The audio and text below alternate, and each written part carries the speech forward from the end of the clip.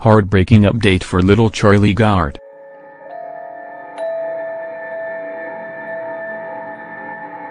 The case of Charlie Gard, who has mitochondrial depletion syndrome, is especially tragic because the UK's National Health Service, NHS, isn't refusing healthcare to him due to concerns about rationing resources. A massive fundraising campaign has raised over £1.3 million to get Charlie help by sending him to the US for experimental treatments not available in the UK. The European Court of Human Rights ruled against all pleas from Charlie's parents to intervene to save their son. Not only did they receive the tragic ruling, they were also prohibited from taking Charlie home from the hospital to die.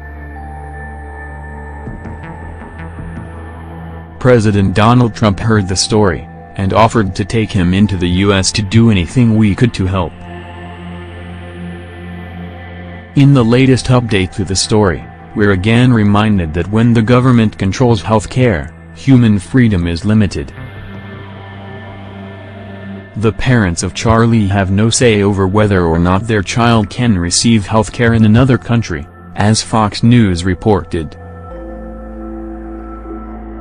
A British judge told the parents of terminally ill baby Charlie Gard Monday that they had until Wednesday afternoon to submit what he called new and powerful evidence demonstrating that their son should be kept alive to receive experimental treatment. Judge Nicholas Francis set the deadline ahead of a second hearing planned for Thursday afternoon at the Royal Courts of Justice in London, following a dramatic day in a case that has attracted the attention of Pope Francis and U.S.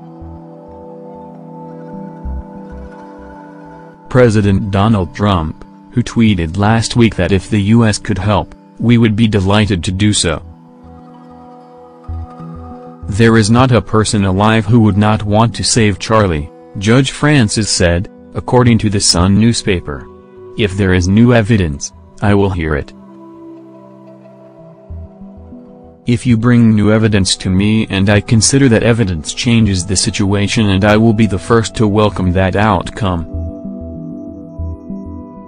Can you even imagine being in the situation where the burden of proof is on you to explain to your government why your child shouldn't die?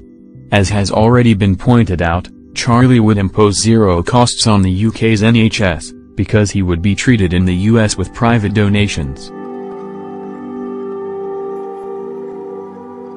Charlie would receive an experimental treatment, so there's no guarantee that he'll survive if brought to the US, but why not try?